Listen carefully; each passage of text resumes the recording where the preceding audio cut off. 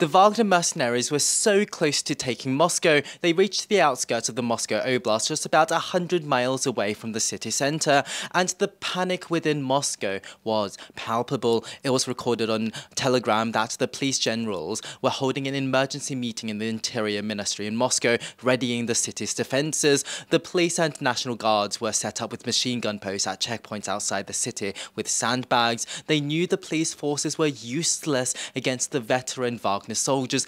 Everyone knew this. Moscow was in paralysis. Former Wagner soldiers inside Moscow were also being rounded up, and the generals were talking among themselves how to serve the Prigozhin regime. This is all very worrying. Outside Moscow, Chechen units sent to outflank the Wagner soldiers in Rostov were also surrendering. Voronezh, Kursk, Lipetsk, Tambov and Tula, right outside of the Moscow Oblast, fell incredibly quickly. Furthermore, attempts to stop the Wagner column using airstrikes were very futile. There was one recorded successful hit, but with all the experienced units in Ukraine, the accuracy was very dismal, and they lost 7 aircraft, an almost unprecedented number for a single day. And yet, with victory almost in sight, Prigozhin announced that Wagner would pull back. Putin had allegedly fulfilled all of Prigozhin's demands, including promising to remove Shoigu and Gerasimov, and with the pardoning of all the Wagner soldiers who participate in the rebellion and the folding in of the remaining soldiers into the Russian army. Prigozhin would also be sent to Belarus. Some things just don't make sense to me with the information that we have right now. Why would Prigozhin give up when victory was so close? Did he not get the overwhelming support, especially from other Russian oligarchs, soldiers and military commanders that he was hoping for? Was taking Moscow never part of the plan, and when the opportunity presented itself, did he hold back like how Hannibal did after winning the Battle of Cannae? Were Rome's walls just too daunting? And it's also believed that the final straw to push Prigozhin into starting the coup in the first place was the Russian Ministry of Defense's announcement earlier in the month ordering Wagner soldiers to sign a contract with the Russian military, and thus dissolving Wagner as an organization in itself. However, the result of these negotiations, where Prigozhin seemingly had all the power, seems to have led to the exact same result. Something isn't making sense here. Something else to address from yesterday is, did Putin and Lukashenko actually flee their respective residences? Well, we kind of know, but we also don't know. Lukashenko does appear to have flown to Turkey and met with Erdogan, and Erdogan did also allegedly have a phone call with Putin offering him help.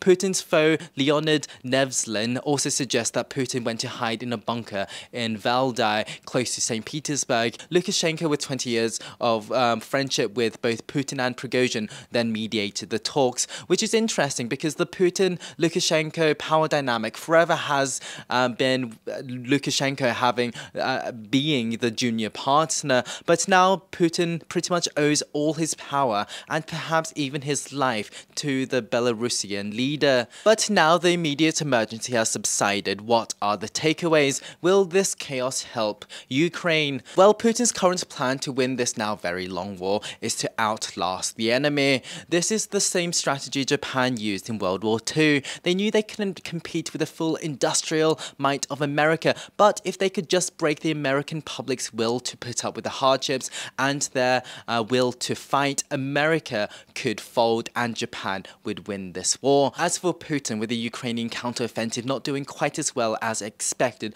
Putin was hoping that the West would eventually lose the will to fight, seeing the sacrifice of billions of dollars as pointless, and start looking at diplomacy and making concessions of land instead to stop the war. For without Western supplies, Ukraine cannot fight effectively. However, after the events of yesterday, the status quo, while seemingly reinstated, the emperor has been caught with no clothes on, and Putin's weakness is on full display. The aura of invincibility has been shattered. He's just an old man. And despite promising yesterday the worst to befall these traitors, the concessions he's made to basically forgive everyone is frankly very shocking and truly demonstrates how weak he is. There's also a bit of a missed opportunity here. If the rebellion went on for a bit longer, and if Putin was able to prosecute Prigozhin, he could have had a very easy out of the war, blaming Wagner for Russia's defeat. This situation instead looks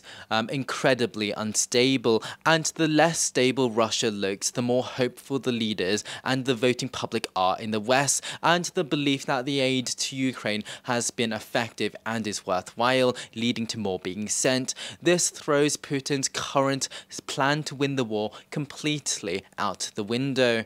To make it worse, with Putin's handle on internal politics slipping away, despite the failure of the rebellion, Prigozhin has perhaps set a new precedent and has created a model that can inspire many others to follow, showing how easy it is to march on Moscow. I keep referring back to the Roman general Sulla, who marched on Rome, but it's very relevant after he broke the taboo of marching on Rome. Inspired by Sulla, everyone would start doing the same, most famously Caesar himself when he crossed the Rubicon. Putin's analogy yesterday of the situation being like the Romanovs in 1917 may soon be very prophetic. This could honestly be the start of his fall. Putin may have won the battle, but it may be a very Pyrrhic victory. Thanks for watching.